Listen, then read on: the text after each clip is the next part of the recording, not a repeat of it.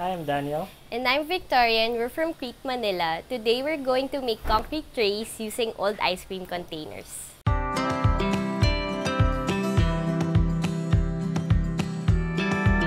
So Krete Manila is a Filipino business that handcrafts items using concrete as its main material. So we make items like trays, furniture, and so on. We're gonna show you how to make these trays kasi since the items are also available at home, so you can make your own concrete trays. And para din ma-promote natin yung being able to recycle plastic containers at home.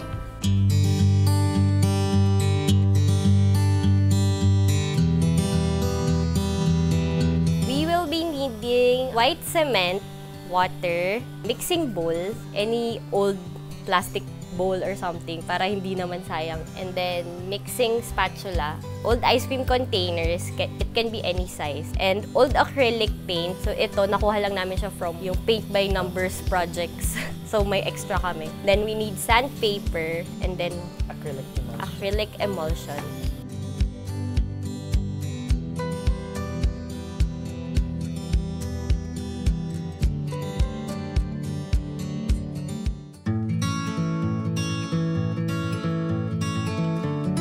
So step 1 is mold preparation. Step 2 is mixing and pouring.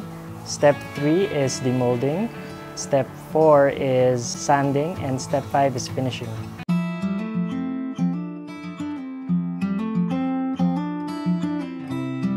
The first step is mold preparation. So first, kailangan natin ng sandpaper, 80 grit.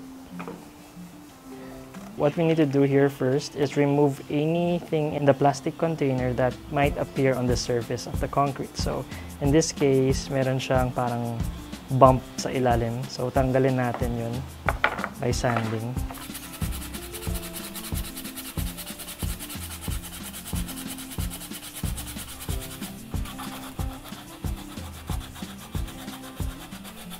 After sanding, just check to see if the surface is smooth.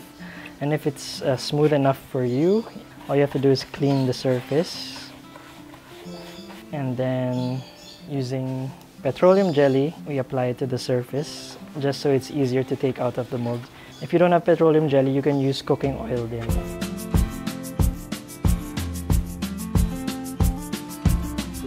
So after the mold preparation and applying the petroleum jelly or lubricant to the surface, we're ready for mixing. For mixing, the standard ratio for cement and water is 2:1. 2 parts cement, 1 part water. This is half cup ng water. You can choose any color naman for the paint. Gonna put it. So you can use any water-soluble paints. Yes, pwede rin latex paint.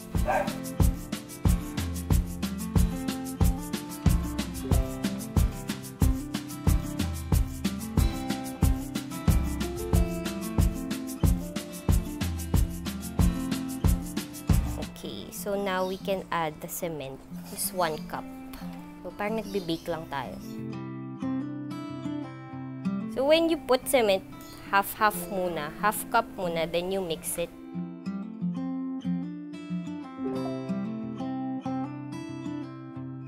Pag even na siya, mix mo ulit yung other half.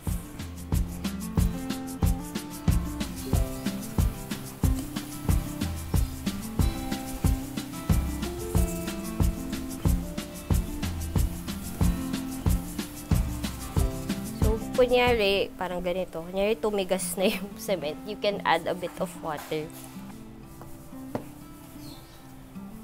Tapos si Daniel, imimix niya yung white. Since we're gonna make parang patch finish. So, same mixture then, 1:2. So, the consistency that you want to get is, it should be thick enough that it can hold on the spatula.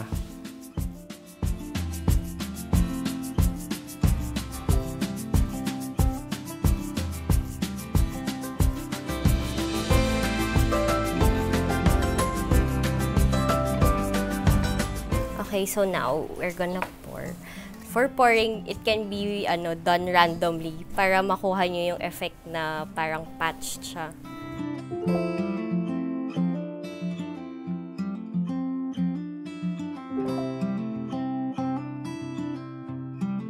So, dito sa project na to, you can add another color para tatlo yung color combination niya. So, once all of the cement is in your mold, you have to vibrate your mold na.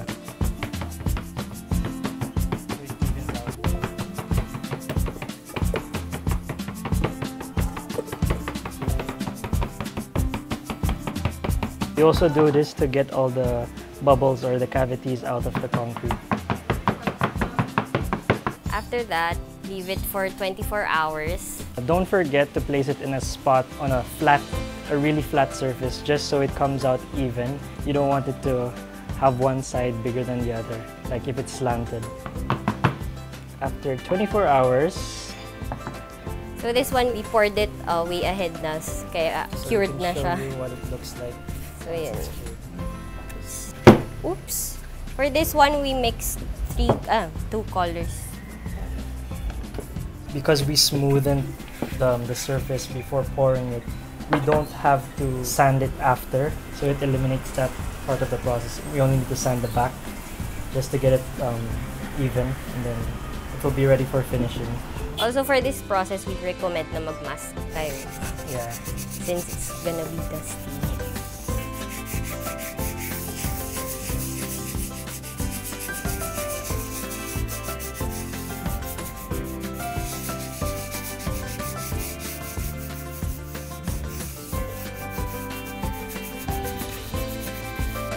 So it's really important to sort of chamfer or soften up the edges so that it's less prone to chips if ever tumama siya sa table or something. Alright, so for finishing, we need acrylic emulsion. So any brand will do. And then you can use an old cloth, old t-shirt. Ito old t-shirt eh. So when you're finishing, you just dip to the emulsion. So you'll notice once you spread it, the color becomes more saturated. This is just to seal the concrete and to protect it from stains and also to repel water. So ideally you do about 2 times. 2 times is enough, but you can add more. So after you've finished the sides and the top, you want to let it sit for a while to let it dry, and then you can finish the bottom part of it. So there you have your concrete tray that you can use for your trinkets. So if you want to get creative and get resourceful, you can try this project. It's very easy to do at home, and the materials are can be easily found in your houses except siguro cement. For the cement and the acrylic emulsion, it can be found at the different hardwares available dito sa atin. So it's very easy to look for materials also. Thank you for watching. Bye!